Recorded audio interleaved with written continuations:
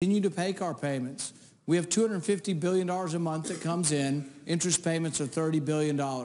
There's absolutely no reason why we would ever default. In fact, I have a bill called Default Protection Act, which would ensure that Social Security and Medicare and our soldiers' salaries and the interest on the debt were paid for. So I think what we should be doing is doing the opposite kind of compromise.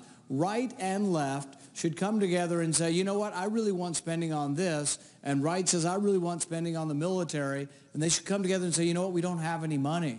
We're borrowing $1 million every minute.